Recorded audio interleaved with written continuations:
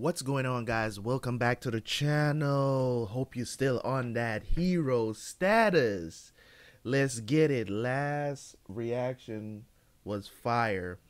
I know you guys really appreciated what I did there.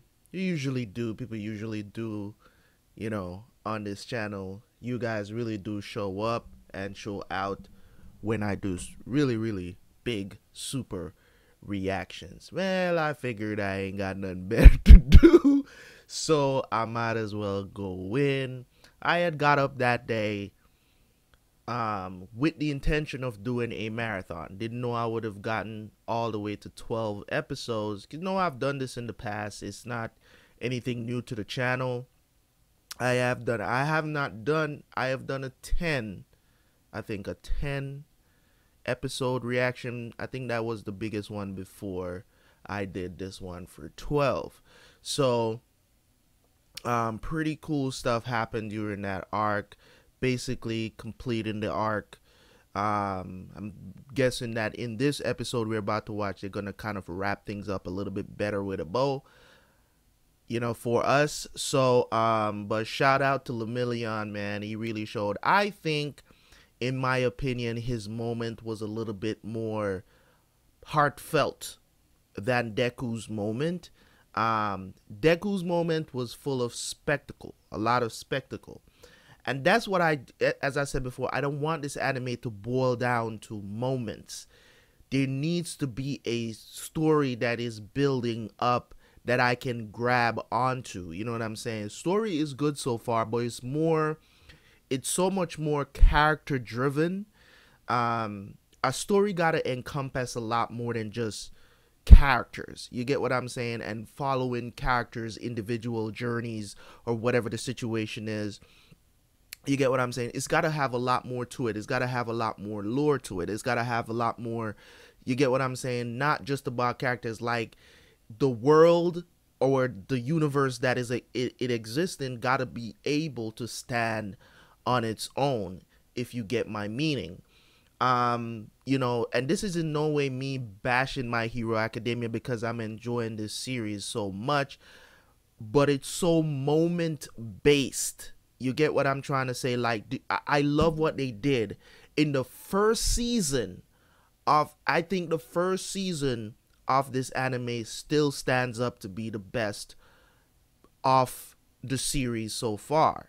You get what I'm saying? Not to say that the second and third and current fourth does not hold up or is not good. I'm just saying they're not as good as season one. They took their time in season one to explain a lot, and then they gave us a really good ending to wrap things up, and then we learn more about All Might and stuff like that. And they're taking their time and building the world, don't get me wrong, but we got to see why Lemillion is considered, and I think that should have been his moment. I'm not going to lie to you guys. I really believe that Lemillion really deserved that moment, but main protagonist got to jump in and do their thing. It's kind of like the Goku Vegeta situation. Vegeta beats up the guy, and then Goku got to come in and finish it up. If Lemillion did not lose his quirk, if they had just given Lemillion that moment, legitimately I would have been sitting here right now saying, this guy really does deserve to have One for All, because it makes sense. You get what I'm saying? Before, it didn't make sense to me. Why do they hold him in such regards? Not only the fact that he can beat up all the freshmen. You get what I'm saying? Like, that alone is not going to convince me why they're considering him to be. He got to show me something, and he showed it to me only for a brief moment. Why did he have to become the scapegoat? You get what I'm saying? They build him up. And it's good storytelling. Don't get me wrong. It is good storytelling. It was a wise decision, writing wise, to build up this character to be the one closest to being number one, right? And then at the same time, just kind of break our heart about the character, because we you know what I'm saying? We became, we fell in love with him. We fell in love with this character, and he just broke it down. But I didn't like. He had his moment. Don't get me wrong, but the whole battle with Deku, it didn't seem as legit because he had super health, not health. Well, he did have super health and super help. You know what I'm saying? So let's see what is going to be the repercussions of this, because if there is no repercussion behind what just happened, then I'm gonna have a problem. I really am going to have a problem with this entire thing between what happened between him and this girl. I'm really going to have a problem with it. So let's see how they wrap things up, because there needs to be some consequences to this to what he just did. You get what I'm saying? Not the fight, but overall the consequences of him being able to regenerate this fast in a short amount of time with this girl on his back, her using her power on him,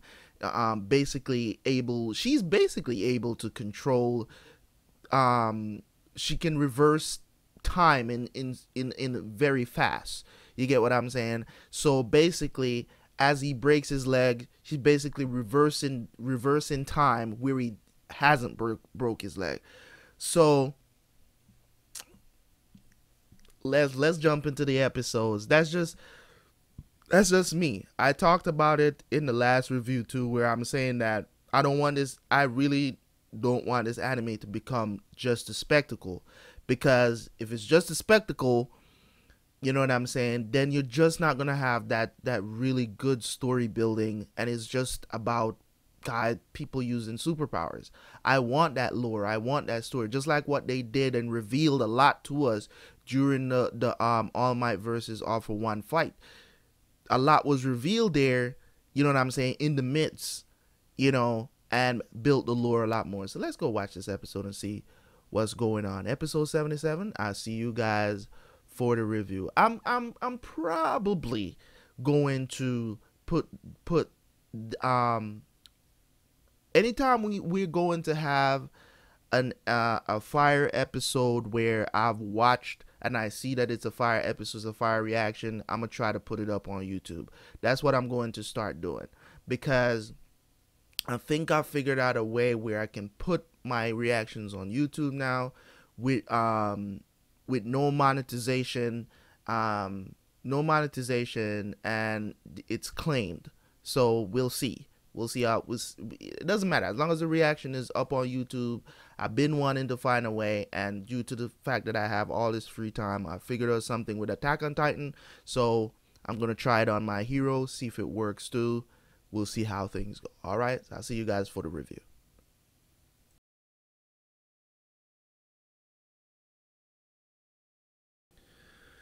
All right, what's going on, guys? We back on that hero status, man. Let's get it.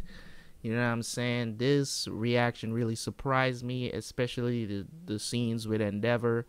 That was the most enjoyable for me. Sad moments, of course. I talked about how this anime needs consequences for me to really put it up there in the upper echelons of shonen animes that I've seen. You know what I'm saying? It was lacking in that department. It was all spectacle, and those moments are enjoyable, but you just didn't feel like there was any consequences to anything that was going on. It was kind of like, okay, All Might is at his limit. He's going to give it his all. Blah, blah, blah. Great hero moment. You know what I'm saying? And that's it. There's no consequences. Villains just keep getting close to killing or really doing serious damage, and then hero comes in and saves the day. Like, I'm not watching even in comic books back in the day, you had consequences to these heroes, whether it be their actions, whether it be them losing a friend, a hero friend. You get what I'm trying to say? Like, there has to be loss. because we're still, even though it is a universe where pretty much 80% of the population has quirks, they still need to understand what loss is. And I'm glad that they did that early on and they didn't wait until they become adults to witness that, because they're out here fighting. You get what I'm saying? They're out here fighting. Yes, you can talk about the Stain matchup, how Stain basically showed them, you know what I'm saying, that it's real out here. But you know what I'm saying? But to me, the consequences just wasn't high enough to the level. To me, I think death. You get what I'm saying? Death is the closest thing that you can say is a very, very, as much as you don't want it to happen, if you're watching a TV show, you kind of want it to happen. You get what I'm saying? Like, you don't want to see your favorite characters die, but heroes, villains, good characters, bad characters, they need to be that middle ground where, you know what I'm saying, for the sake of character development, it needs to happen. They need to know that it's not fun and games out here. You can't just be jumping into battle every time, you know, not you know, getting any sort of consequences after the fact. You get what I'm saying? Like, so I'm glad that they did that. So, you know, RIP Night High, you know what I'm saying, characters that I really came to kind of understood is small time that we got to know him. They developed this character a lot. We got to know a lot about him, his history with All Might and all of that. And it's a bittersweet position that I'm in, because I'm like, as much as I, you know, I don't want to see a character like that die, it was good for the show. If I'm supposed to have a critique of the show, which I have to have, right? So it was good for the show. Overall, it was good for the show for Night Eye to die in the way that he died, and the speech he gave before he died. Everything was planned perfectly, and I'm glad they did that. Then another hero died during them taking Overhaul to the hospital, and Shimura, right, came, and, you know, I still need you guys, if you can, if it is revealed later, to explain what happened in that scene. But it's just kind of confusing to me how he did it, how they took away his quirk forever. Did he didn't use the thing on him, I'm pretty sure. The guy used this quirk to take out a part of his hand. It was just a weird scene. I just didn't get it. Maybe I have to watch it a couple more times to really understand what happened there. But if you guys want to explain it to me, it's not a spoiler. I've already seen the scene, but I'm having a hard time understanding what actually took place. And it's really not just seeing what happened to understand. It's really like, how did they take away his quirk forever? Like, that's what I want to understand. Like, he decayed his hand. So I don't understand. If you have the power to dismantle and repair, how does this make you lose your quirk? Like, that's what I'm trying to understand. You get what I'm saying? So if you can explain it, if you can't, it's fine. Guess I'll figure it out somehow after I watch it a couple of times. That will be really helpful. First time I'm actually asking you guys to explain something to me, so you can. Okay? So just don't go into spoiler territory if it deems so. If it's something that's going to be explained later, you know, then you don't need to. You know what I'm saying? So yeah, man, I really love the fact that they went that far in the show, right? You know, I talked about it before, where I said one of the things that I hated about Naruto Part 1 so much is that they didn't allow Choji and Neji to pass on in Part 1. You get what I'm trying to say? I get it. They had moments after that. You get what I'm saying? I think at that moment, they still could have used that to push Shikamaru forward, because he would have understood that he did his best to protect his friends, but at the end of the day, they made a decision to stay back and fight while they go forward. You can't blame yourself for that. You did what you needed to do as a team, and now you can see that and become a better leader, make a better decision later, or maybe say, listen, let's all of us gang up on this one dude because he want to stay back and fight. Let's all of us gang up on him.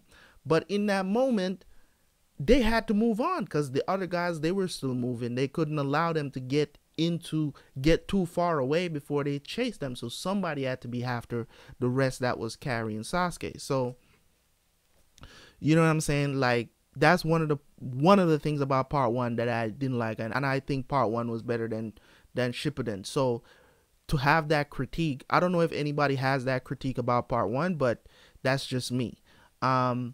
So they're planning this school festival, which is supposed to like showcase the other classes, the general studies, the the equipment, the people classes, and and all of these other people, business class, and all of these other people that are at the school to show off what they can do, their quirks, because they can't always be in fights.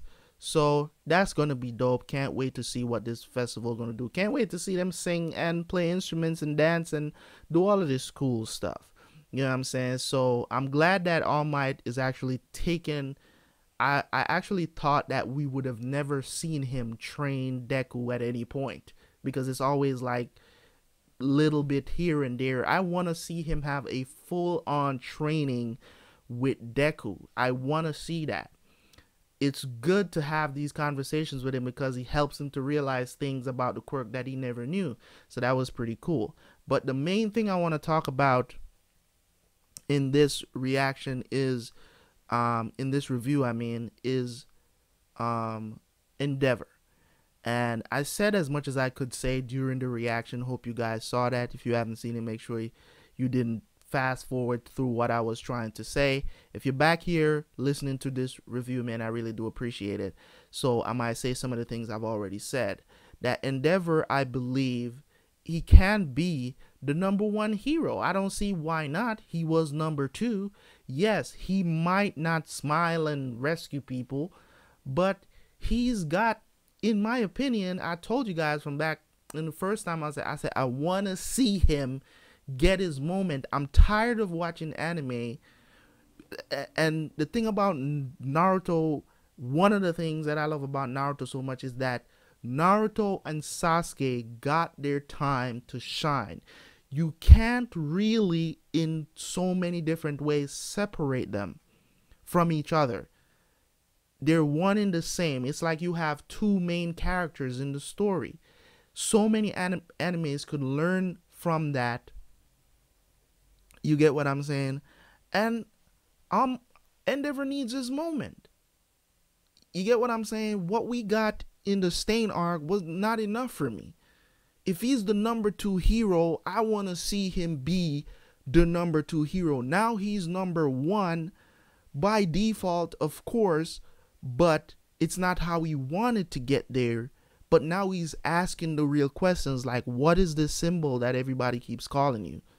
What does it mean to be the symbol? But at the same time, I don't want him to walk in the same path to get there like All Might. It's too freaking repetitive. Not everybody can walk the same path to be Superman, because you don't have the same powers.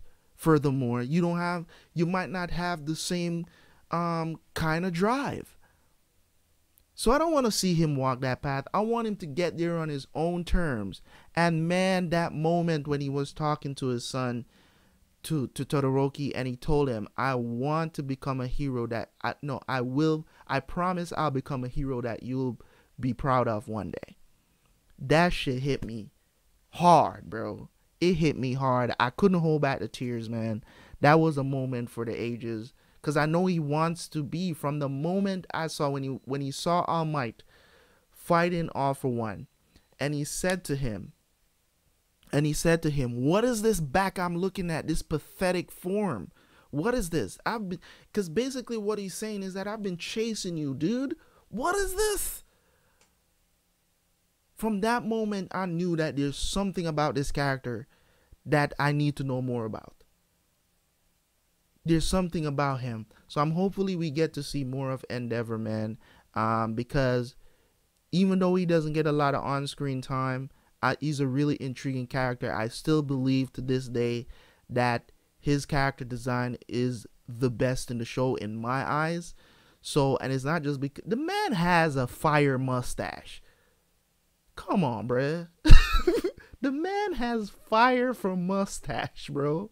How can you not like the character design? Come on, man. He's too fire. Literally. You know what I mean? So I love Endeavor's character design.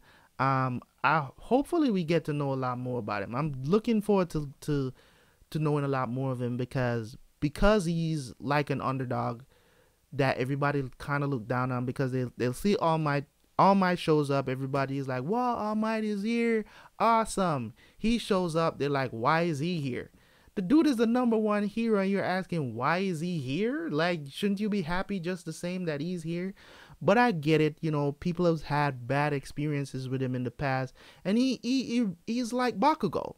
In some ways, he's like Bakugo, because Bakugo is the type who's not really going to sign autographs. He's not that type of guy. He just wants to be a hero. He don't care about the accolades. He don't care about the people who probably believe in him. He don't care about that. He just want to kick ass and take names and put bad guys in jail. That's all he's about. So, you know what I'm saying? Every now and then you'll see their emotion pour out, but they're not the type who's going to spill it all the time like All Might, like Izuku. Like, you know what I'm saying? They're just not that type. They're just not that type. And you can see it. 1 and 2, All Might, Endeavor, Deku, Bakugo. You know what I'm saying?